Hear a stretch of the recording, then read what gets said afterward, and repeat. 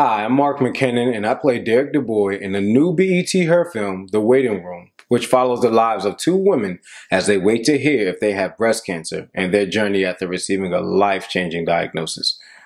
I've dedicated my role in this film to my grandmother, Laura McKinnon, who died of breast cancer, and I'm teaming up with the Physicians Committee for Responsible Medicine for Let's Beat Breast Cancer. This campaign centers on 4 simple lifestyle guidelines to reduce risk for breast cancer. Eat plant-based, stay active, limit alcohol, and maintain a healthy weight.